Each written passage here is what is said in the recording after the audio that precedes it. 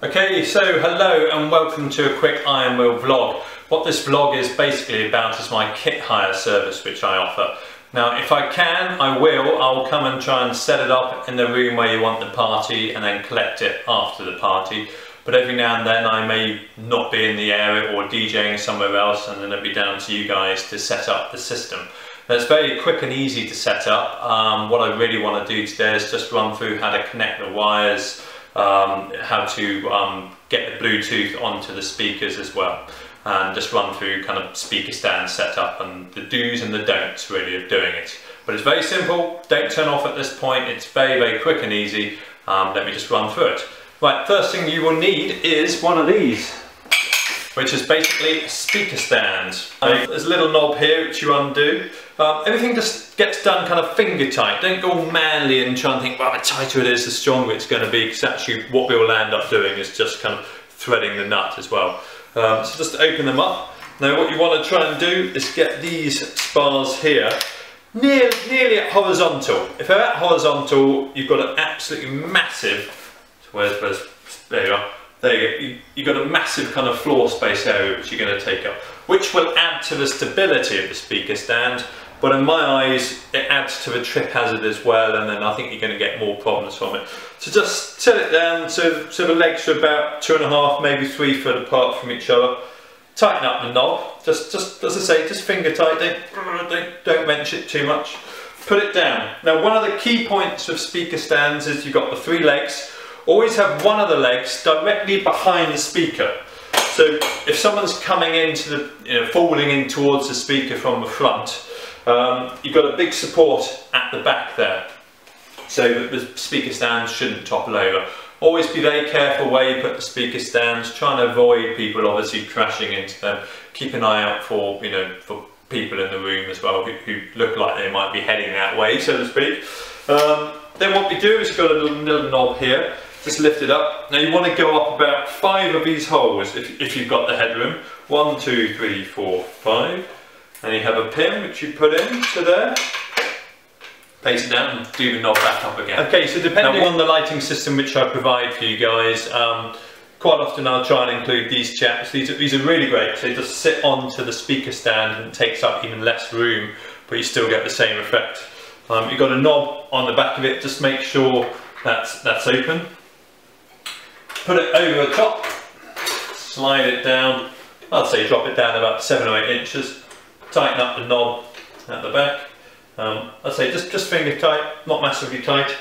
And now also what you can do is you can slacken these nuts off and you can point these lights to wherever you want them to go in the room. It's quite good to have a couple up on the ceiling, a couple down on the floor, and on the other speaker stand you can have some on the back walls and things as well. So you can direct them about. Okay, so once you've plugged it in, as you can see it's on sound active, so if I tap it, so they will go with the beat of the music or people talking or whatever. When we have our speaker, which is here, we have a little knob on the back of it just here, just loosen that off and put that onto the speaker. You might need 2 of you to do this, but I'm massively strong, so it's very easy for me to do. Anyhow, there you are. So just do up the little knob behind there, so to speak. Now, why do you have it 5 up?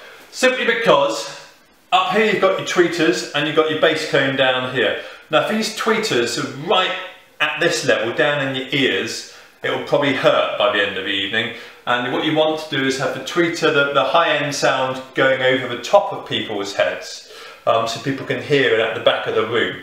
With the bass will sort itself out, that will go everywhere, it's multi-directional and things, but the tweeters are very directional, so you want that sound to carry across the room.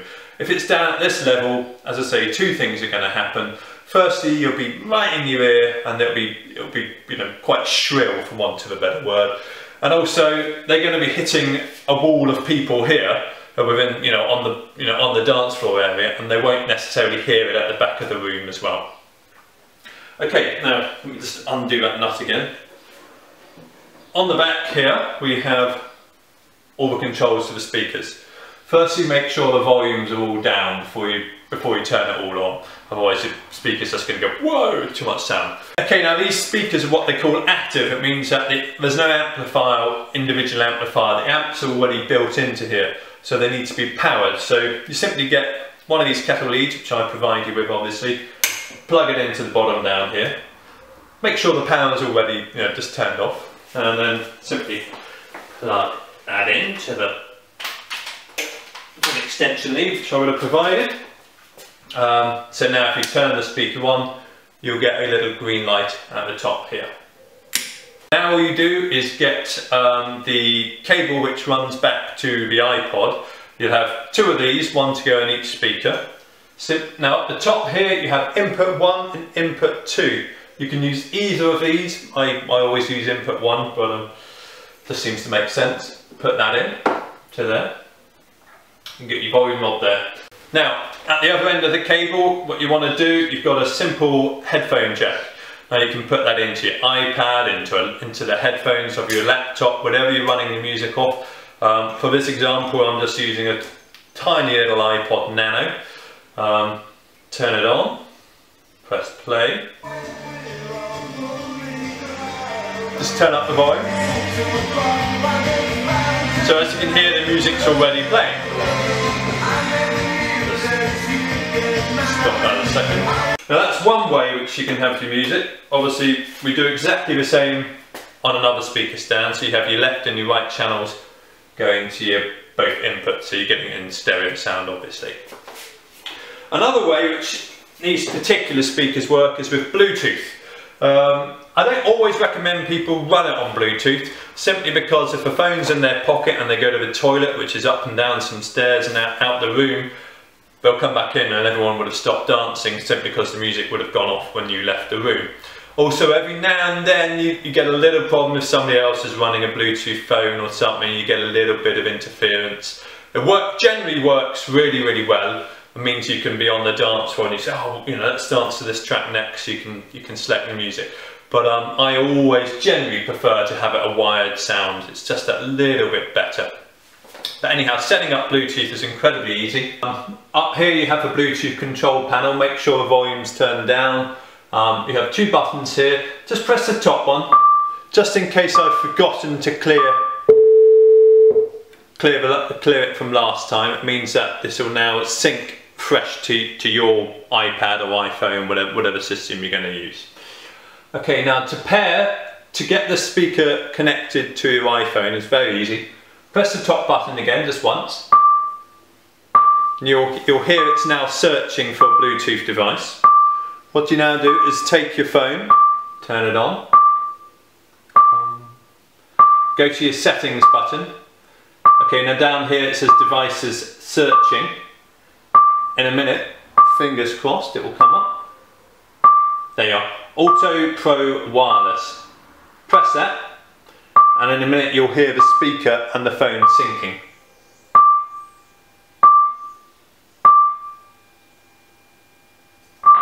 Okay, so they're syncing now. In a minute this light will turn to constant blue.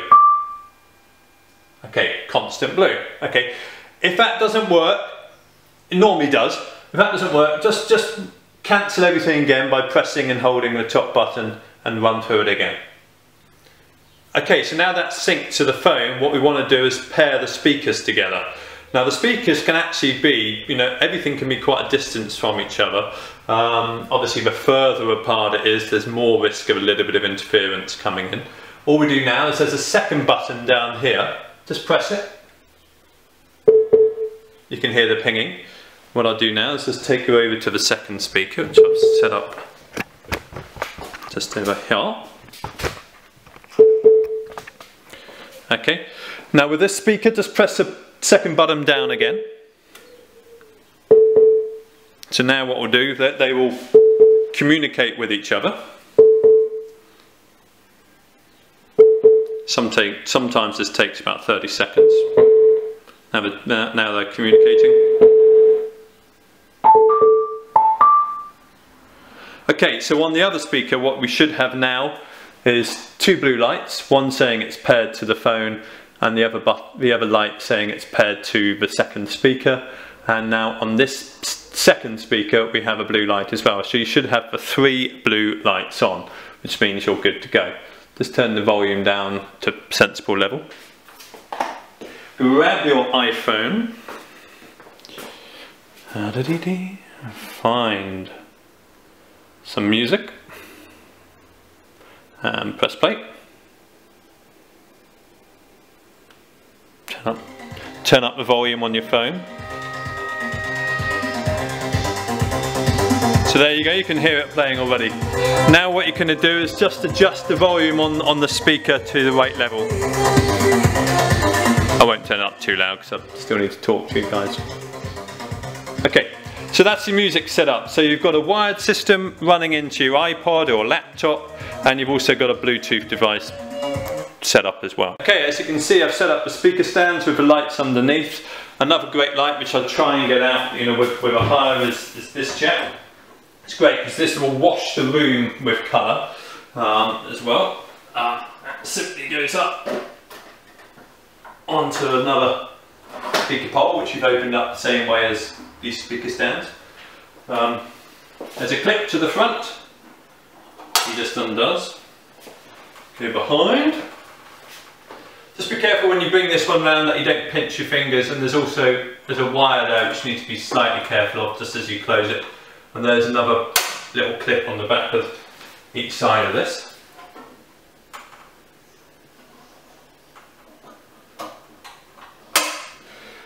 Grab the kettle lead, which is already plugged in. Just plug it into the power at the back. Make sure it's all straight, and adjust the knob at the back to secure it as well. Okay, as you can see, the lights have all come on. What we'll do is have them in sound active, so once again as you tap them, they'll move about as well. Now the wire which comes with the speakers for wiring in the sound, it's quite long, so you can move these speakers, you know, up to about kind of 10 metres apart really, to get some really good, you know, stereo sound and make the dance floor bigger. But say what this kit's designed is to try and take up as little floor space as possible, but to give you most impact for the lighting.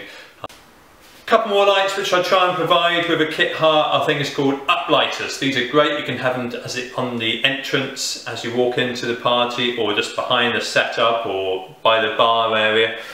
They are these chaps here. What you do is you have, they'll probably come to you like that if I haven't already set up for your party.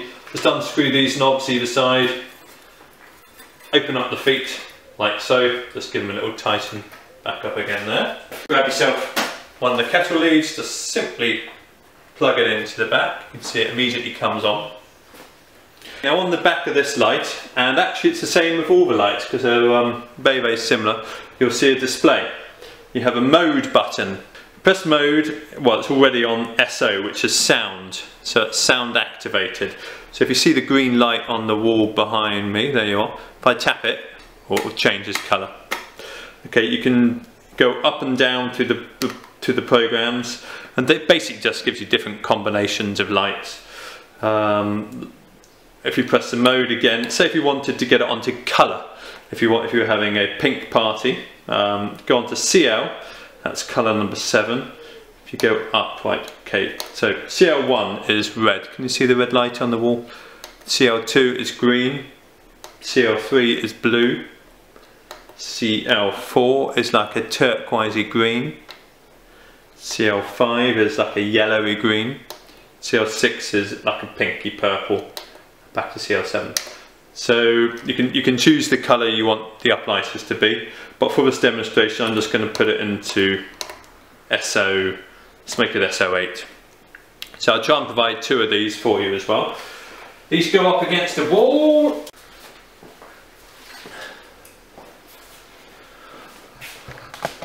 Okay, so that is the basic system. What I will try and do is provide, you know, a roll of tape with the setup, just so you can just tape the wires. Just tape the wires up to the back of the speaker stands, just to try and tidy things up and make slightly less of a trip hazard as people are running about and things as well. Okay guys, so this is an example of a typical i.am.Will kit hire service. If I can come and help install it and pick it up after the event, I will, but the chances are I'm DJing somewhere else on the same night. It's great, it's been designed to fit into kind of smaller spaces as well. All the lights have been designed to give you different jobs in life. You've got your uplighters which you can put down by the bar or behind the speakers, just adding, washing the wall with colour. You've got the power bar here, or a similar setup, so you can direct them onto different walls.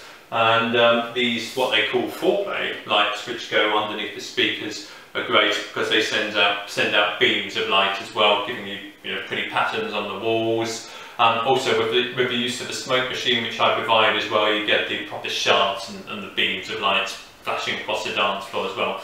All that's left to do now is grab your iPhone or your iPad or whatever system you're running up to the speakers, press play, pour yourself a drink and have yourself a really good evening. There you go, enjoy!